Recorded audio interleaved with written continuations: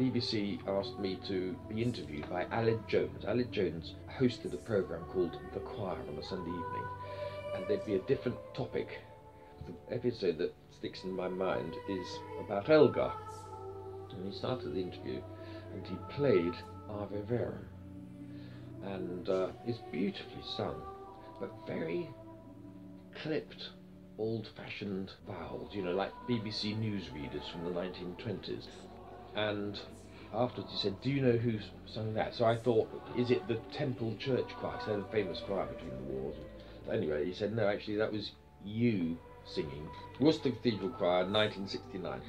That interview's about 10 years ago, but I heard an enormous difference between how the choristers at Worcester sang when I was there and how they sing today.